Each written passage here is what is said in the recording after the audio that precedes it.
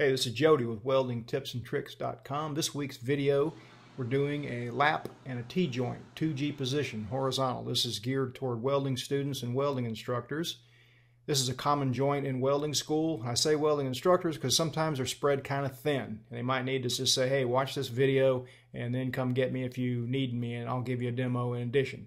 So the first step is in welding aluminum is always give it a wipe down with some kind of degreaser like acetone or alcohol.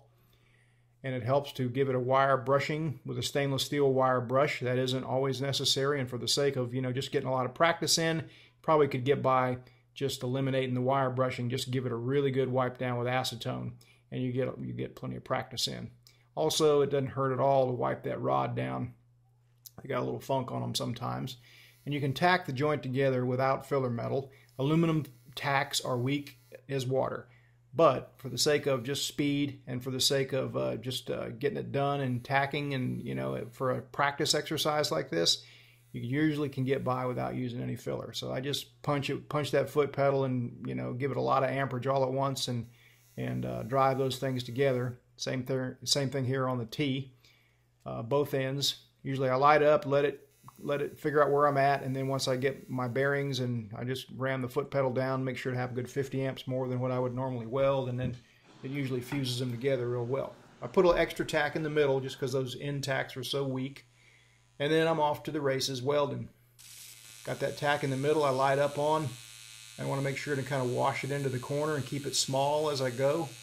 And you notice the electrode angle and the electrode tip. I got kind of a ball on the tip. I don't really recommend that. But I'm testing out a machine today, field testing a machine, going through all kinds of settings, waveforms, frequencies and everything, and it's putting all kinds of shapes on the end of the electrode. So I figured I might as well weld some joints here and film it while I was testing the machine out. So the tips on the electrode don't mean anything as far as, optimum, just the fact that, it's instructive that they do change as you change the settings on a machine. All right, some more lap joint here. We're doing just a step ahead, pause. You might notice me even backing up a little bit as I add rod. When you add rod, the puddle gets bigger. It grows in height. Sometimes it grows right into the electrode. So, it works for me to just kind of stop and pull back just a little bit as I dip that rod in. That's the lap joint. And next we'll do the T joint after both sides of the lap are done, or you can alternate laps and T's.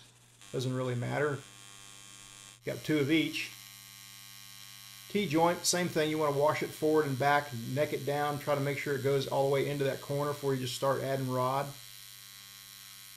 And I flow it into the corner and then back up a little bit as I dip the rod.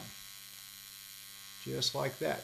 And if it doesn't go, I wait on it a second. If it doesn't quite go into the corner, I just give it a half a second or a second more and let it neck on down into that corner before I proceed.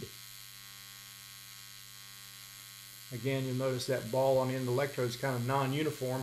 I'm using 2% thoriated electrode here and 3/32 diameter. It doesn't really ball evenly at all, and at times it got some nodules on it and whatnot. But I'm just I'm just putting some arc time on this machine and trying to notice what it does as I change the settings. You'll notice in a little while the tip of the electrode will be a little bit more tapered. I generally try to weld with one kind of tapered, but those settings like AC balance and frequency have an effect on the tip of that electrode and what it looks like. All right, after we do the both sides of that T, and you'll notice here I got a little bit of a taper going on the electrode, but after you do both sides of the T, then get more use out of the metal. Come back with 2 more beads. That's good practice. Don't just throw that thing in the scrap bin and get another piece. Weld 2 beads all the way down on both sides, and then you get more use out of the metal, and you'll help your school's budget. Your instructor will appreciate it, and you'll get more practice. You think it's just running beads and you're not getting practice, but if you do it with intention, try to space your ripples evenly and think about things like torch angle and arc length, it is really good practice to run those extra beads. All right, that's it.